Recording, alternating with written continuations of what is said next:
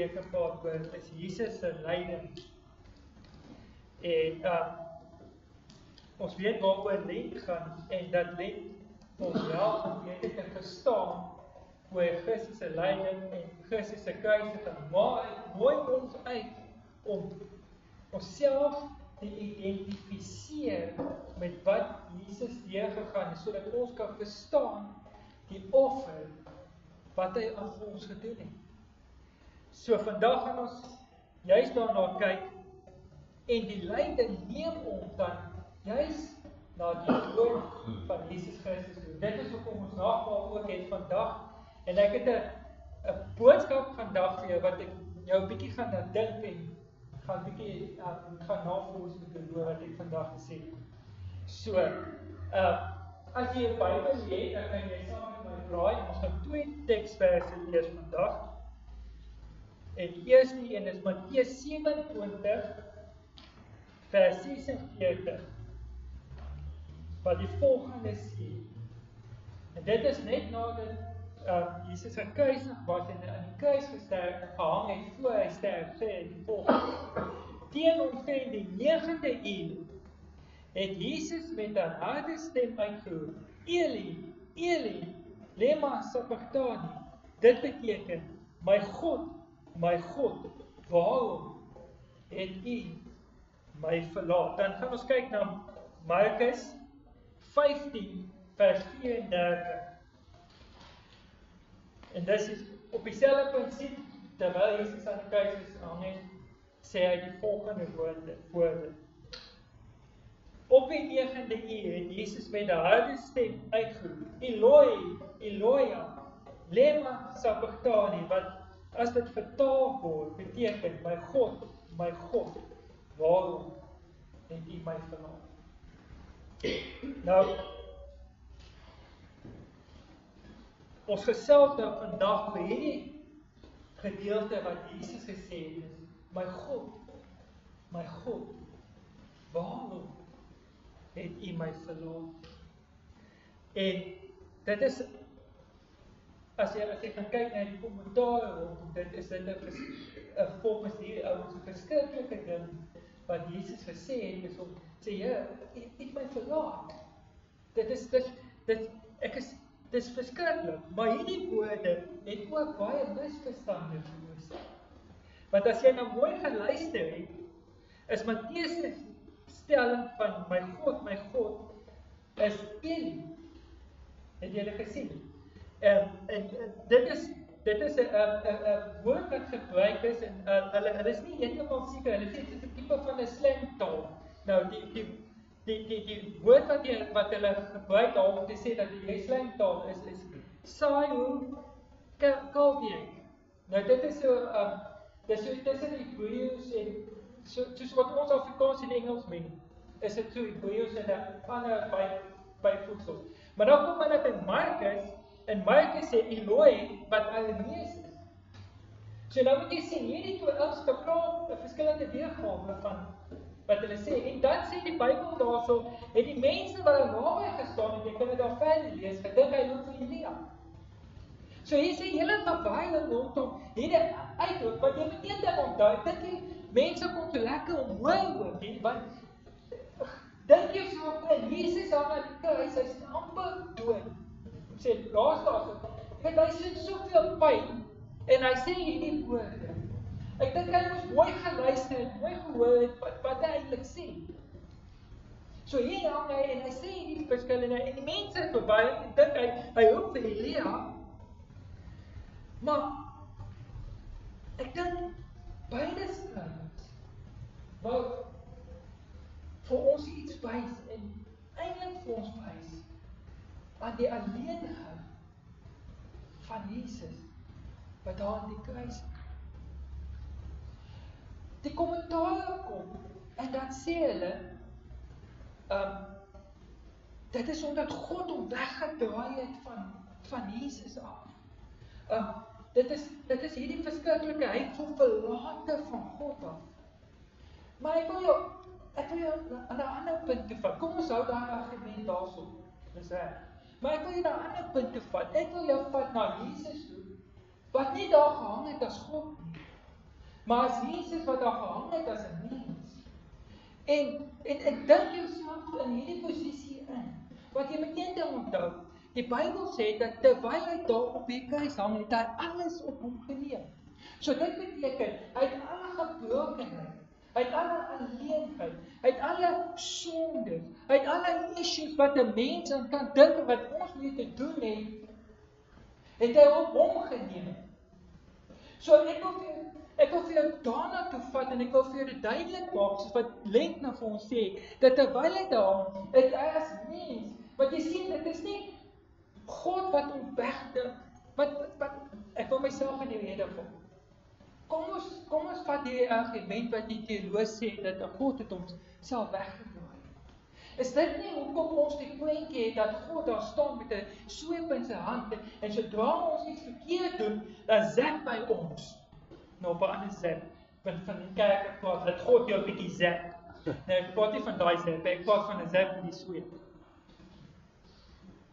En ons is so bang vir God, want nou draai hy homself weg van ons af. Nou wil hy niks met my te doen hê nie, omdat ek is hierdie slegte mens. Ek het doen al hierdie verkeerde dinge. Maar ek wil na 'n ander ding te vat. Jesus het daar gehang en eensaamheid, wat jy sien, sonde, gebrokenheid, kom nie van God se kant af wat homself wegdraai. Sonde en gebrokenheid en die goed kom van die mens se kant af. Wat is die mens, sonde en die goed, eienaar, sit jou een kant van God af. Dit skei jou van God af en nie God van ons af nie. Want hier is eintlik 'n boodskap wat vir my idee gekom het terwyl ek hieroor gedink het. Is nie dat God homself weggedraai het nie, want God het hom nie weggedraai nie. Maar die grootste ding wat God juis na ons toe geroep het, is die kruis wat wys dat juis God naby aan ons is juis dat hy ons wys, hy stel belang in ons, en dat daar vir ons versoening is, en dat daar vir ons vergifnis is, en dat daar vir ons herstel is. Die kruis storie praat harder hierso, as die eensaamheid van die sonde wat Jesus op baie oomblik geervaar het. En ek wil vir jou vandag challenge in hierdie Lent, as jy vandag afgesny voel van God af, as jy vandag voel dat daar's nie meer hoop vir jou nie, as jy vandag voel dat jy 'n slegte mens is, die boodskap Lent vertel vandag vir ons, dat daardie storie van die kruis is eintlik om vir ons te sê, hoorie, jy is nie alleen nie, God is met jou. As gevolg van dat Jesus alles op hom gevat het, staan jy vandag in 'n plek waar jy kan sê, ek ervaar Immanuel, God is met my. So ek wil daai argument van dat God wegdraai van ons af, en dat ons afgesny voel van God af, wil ek vandag in die kiem doodsmoor vir jou vertel, dat die storie van die kruis is juist die storie om vir ons te vertel dat God naby aan jou is. En dat God werklik waar in jou as mens belangstel. Want hy het gesterf, Jesus, as 'n mens. En hy het daai gevoel gehad as 'n mens, want hy het in daai situasie gevoel hoe die mens moet voel en nie hoe God voel. En daarom moet jy as mens met jou gebrokenheid, met jou struggles na hom toe kom, en dat hy met sy bonatuurlike liefde, ek wil nie bonatuurlike krag sê nie, want ons daar steek al weer vas, dat wil ons jou, met sy bonatuurlike liefde, wil hy jou kom en omskep, en herstel, en genees, en nader trek. Sodat jy vandag 'n heel mens kan wees. Dis die roep wat die kruis vir ons moet vertel. En daarom, soos wat ons in hierdie liedjies gesing het, wanneer ek dan eendag voor God kom, sê Openbaring, gaan ek voel dat ek nie werd is om my kleed en dat kroon wat hy vir my wil gee, om te sê, want is hy wat alles gedoen het, as mens. So, as jy vandag op 'n plek is, ek wil net een ding eers sê, Frederik het 'n boek geskryf, Browser, en hy sê, hierdie stelling van my God, waarom het U my verlaat, is die grootste liefdesverklaring van die kruis. Want dit is die grootste roep van as mens nog toe. Daardie skeiding wat daar was, wat Jesaja van praat, is gebreek. En ek dink die praktiese beeld vir ons dat dit gebreek is juist daardie wat gebeur toe die gordyn in die allerheiligste gesteek het. Ons het toegang tot God. So jy as mens wat sukkel, jy as mens wat voel dat jy nie kan wees. Ek hoor baie mense sê, maar ek voel ek bid teen die dak vas. Ek voel dat ek nie kom by God uit nie. Dis 'n leuen van die duiwel af. Want God is naby. En hoekom is hy naby? Is die boodskap van die kruis wat vir ons sê, hy's naby. So ek wil jou vandag uitnooi. As jy voel jy's nie goed genoeg nie. As jy voel daar's nie hoop vir al hierdie sondes in my lewe nie, want niemand van ons is sonder sonde nie. Al het ons Christus in ons lewens. As jy voel jy's so stuk en niks aan by mekaar kom, is hierdie kragtige woord van 'n leenheid van Jesus Christus wat na my toe kom, wat sê, jy is nie kan, want ek het die prys betaal. En daarom kan jy vandag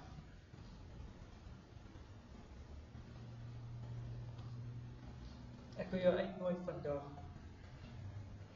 op hierdie gebed saam met Jesus te bid.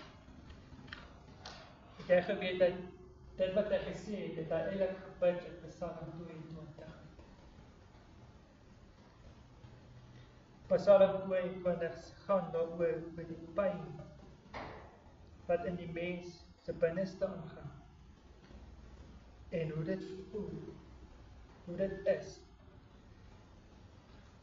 Maar weet julle, die grootste storie rondom Psalm 22 beklaar hy die wanhoop van die mens, maar dit eindig nie daar nie. Dit eindig in die oorwinning. Want die oorwinning lê in die kruis.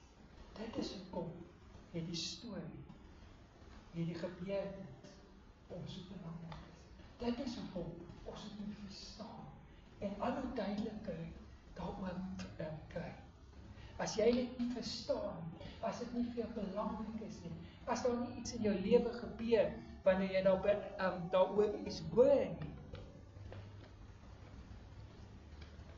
dan is daar geen betekenis daarvan in jou lewe nie. Ek gaan iets baie gevaarlik sê. Baie mense raak nogal. Baie mense sê, ag, die ou storie. As jy by daai plek is, moet jy jouself die vraag afvra, is ek nog werklik waar geconnected met God? Want die storie kan nie afgesaag word. Die storie kan nie, ag, dit is net nog 'n voorbeeld, of dit maak nie meer effek op my lewe nie. Dis hoekom Paasnaweek vir my so belangrik is en so kosbaar is juist dat ons dit sê, hoorie, Jesus Christus het my geconnect met God en daarom is ek nie meer alleen.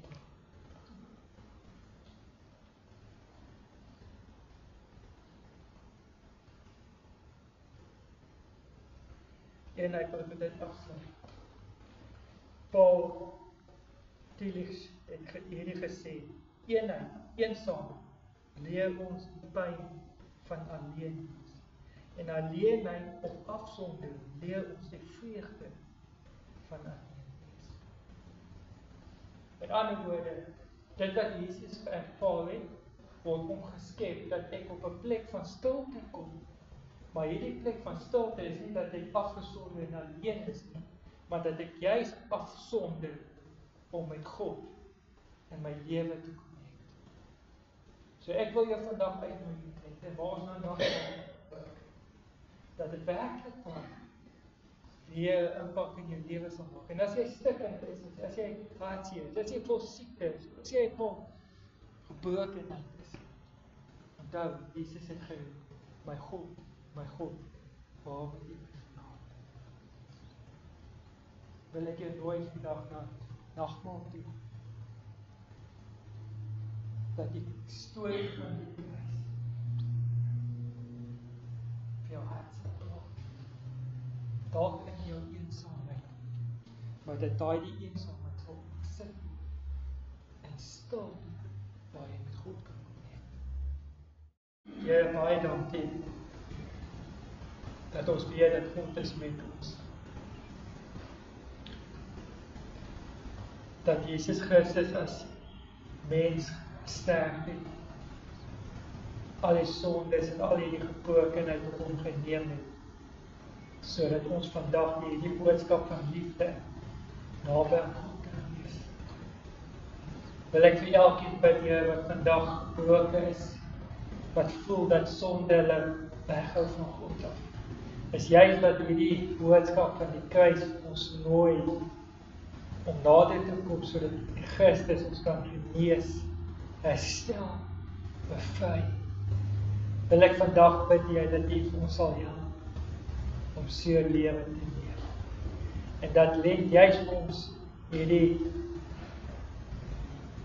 openbaring sal bring van Jesus Christus, wat vir my hierdie prys betaal. En ek dank U daarvoor.